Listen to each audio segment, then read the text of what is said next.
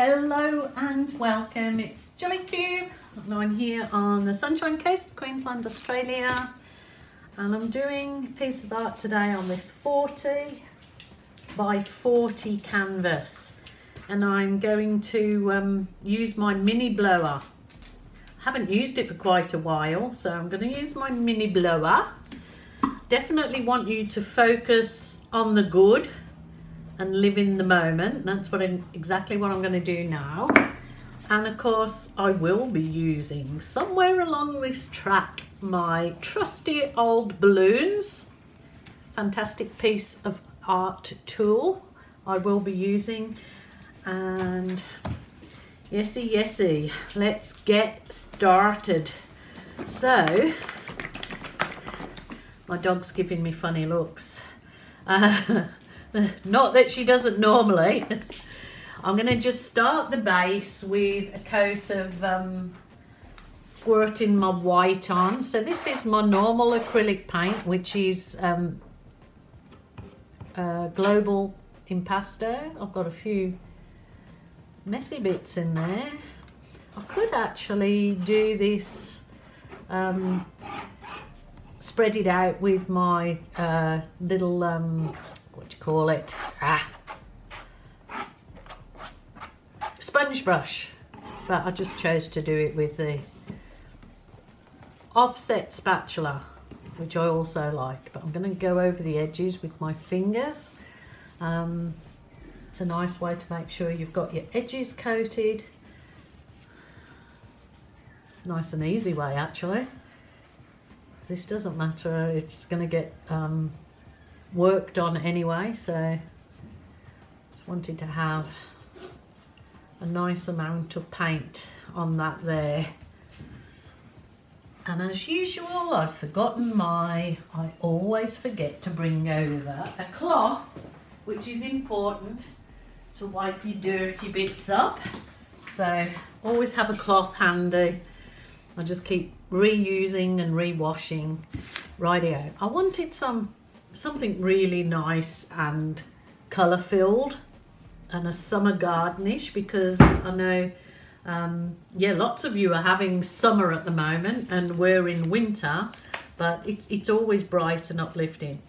I have some of my champagne gold, which is 50% gold and 50% silver metallic, so it really makes this lovely champagne colour, which I just love. Ooh, sorry about it. I want to squirt every last bit out. As you hear, in the bottom of all of my bottles of paint I make up, I put some marbles, so it helps the paint mix. But just when you come to squeezing the last dribbles out, the marbles block it up a little bit, but that's absolutely fine. Rightio, now I'm going to use some of this lovely magenta. All these colours have been pre-made up, so my dogs have come in and decided they're going to have a party, I think. Hey you guys, behave. Oh, I tell you, that magenta and that gold looks just stunning. Now I'm going to add some purple in the mix.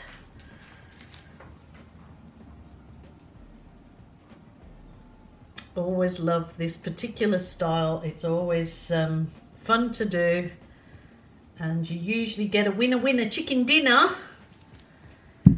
Rightio, and to brighten the whole thing, some yellow.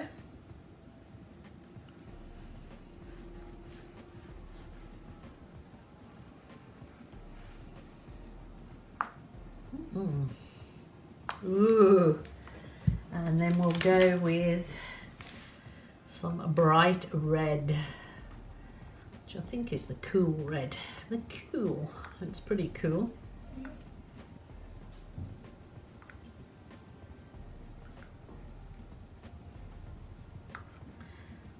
One of my favourite styles to do is, like, you can just go crazy and it's all good. All good. You know, a bit more white in here.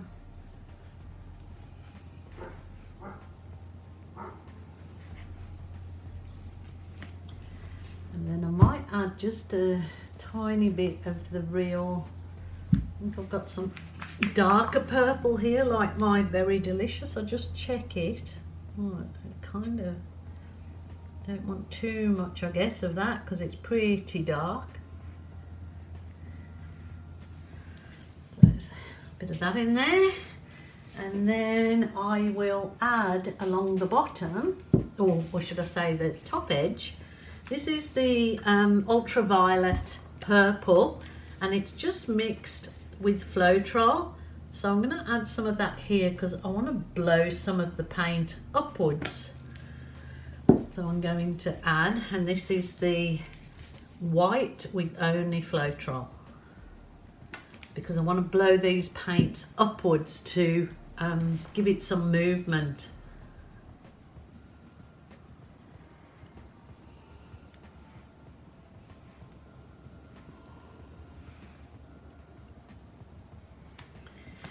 Rightio, that's my next stage. I'll just see what I get with this. I'm going to use this little mini blower. If you're looking, it's called the world's smallest blower. I have got a link at Capriole Shabby Chic online that I got this from, and you can also get attachments. I'm not sure, I don't think this attachment comes with it, but it's good because it gives the whatever you're blowing a nice shape.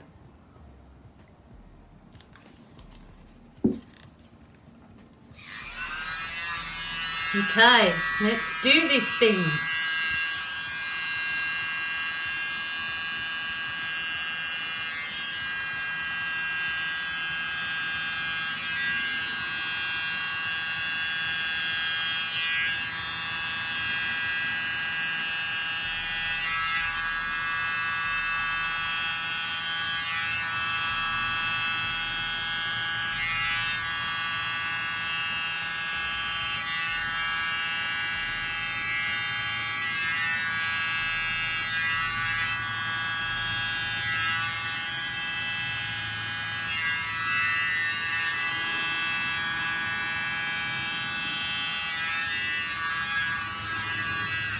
Okay, I'll bring the camera down in a second. That's given some lovely wispy effects. I'm going to just use my stronger blower to blow some of that white. Like that.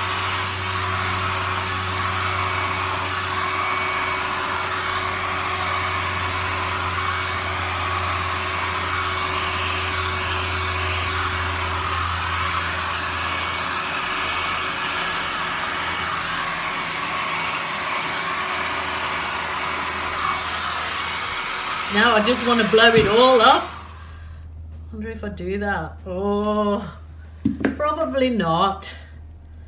I'll stick with the plan, I think. So I'm going to put another line of this purple along here.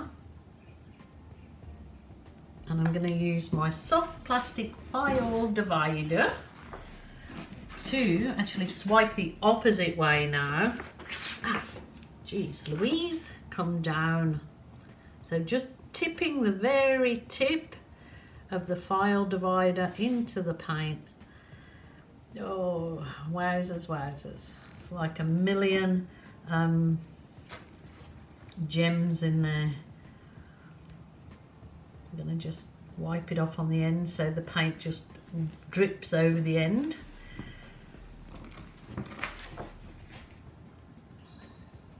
Just drop the file divider into your colours.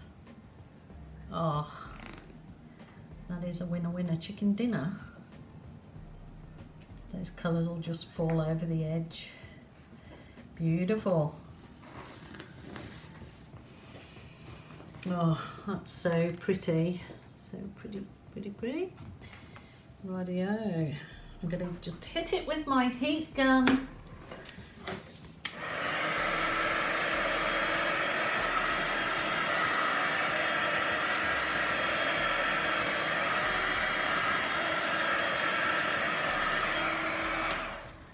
Now I will get a smaller piece of plastic to help me with some embellishments, which I need a thin piece, so course, you can always cut a thin piece up. Just got this plastic that I've obviously used a trillion times, and I'm just going to do some nice little tendrils, is that what you call them? So it gives a really nice feathering effect. And I'll bring the camera down close to see this effect. You'll see how it's just gorgeous. It just really, yeah, I think adds to your piece.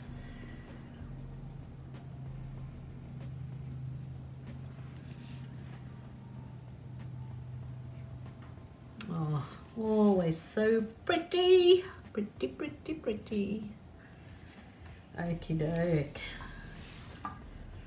Now, when it's at this stage, you can either just leave it to dry off for even half an hour to allow the paint to soak into the canvas. If you're not very, or you don't consider yourself very good at doing balloon kisses, it is a better way to do it. It allows the paint to dry in to the canvas a little and absorb some of the paint and get just slightly tacky, but not too tacky that it lifts back up on the balloon. So I am going to just leave this for maybe 15 or 20 minutes and I'll come back and balloon it. But I want to bring you down and have a look at that gorgeous cells in there. Just looky at these absolutely phenomenally gorgeous effects in there. Couldn't dream it. You couldn't dream it. If I dreamed in colour like this, you would never want to wake up. Absolutely stunning. Stunning, stunning. Look at those. That bird you can hear in the background is the black cockatoo out in my yard. Wow, wow, wow. Because I had the metallic in there in the gold, it's really left it like glistening in there. Then those bits and the tendrils. See, they've got nice lacy effects even in the tendrils. So on with the next exciting bit.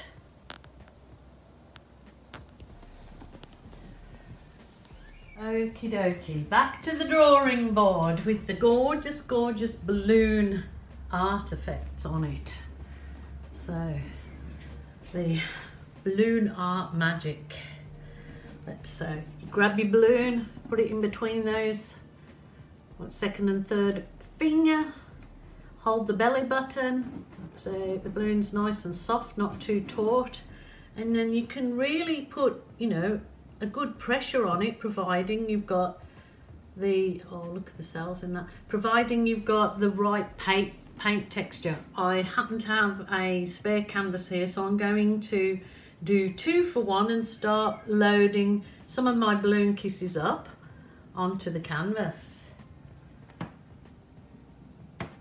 Yummy, yummy. Okie doke. Just try wiping your balloon off in between every balloon kiss, because it'll just stop your paint from going muddy. Then I will wipe it off again. I'll do those all along the top. Absolutely gorgeous.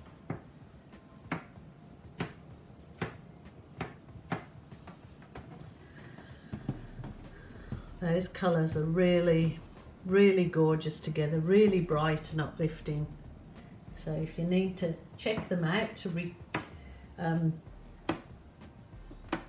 if you want to do a piece of art in the same colour, just check out the colours that I mentioned as I layered them and write them down and go for it. Enjoy. So this literally is going to be a balloon covered, balloon kiss canvas, the second one. I'm going back over those areas I've kissed in. Probably better to do it with my balloon that I just put a bit of water in it. So I just kiss back in the center of where I've already done the balloon kisses. And it just leaves a really nice effect in there. Sort of really finishes off the flowery look, I guess.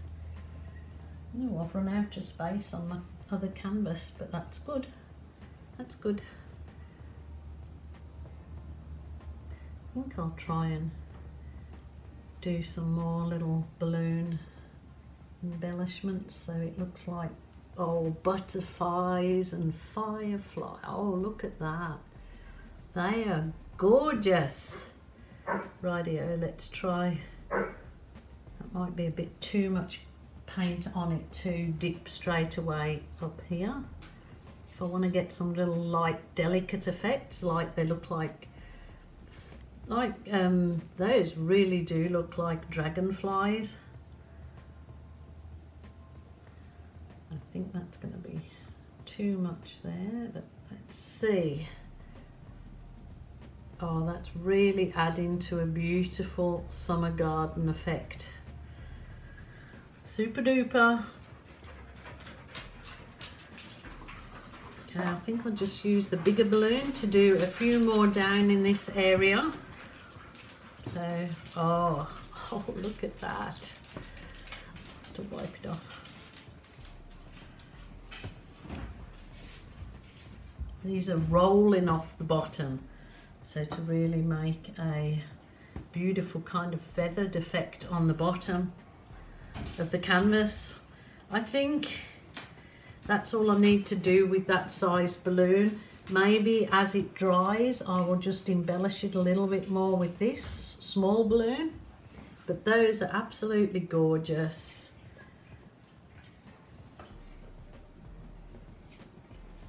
I've done this one quite a while ago now, the same as this, on a hexagon canvas, and it turned out absolutely beautiful. That's down in Sydney now. Should be at my brother's house if my darling granddaughter has delivered it like she should have.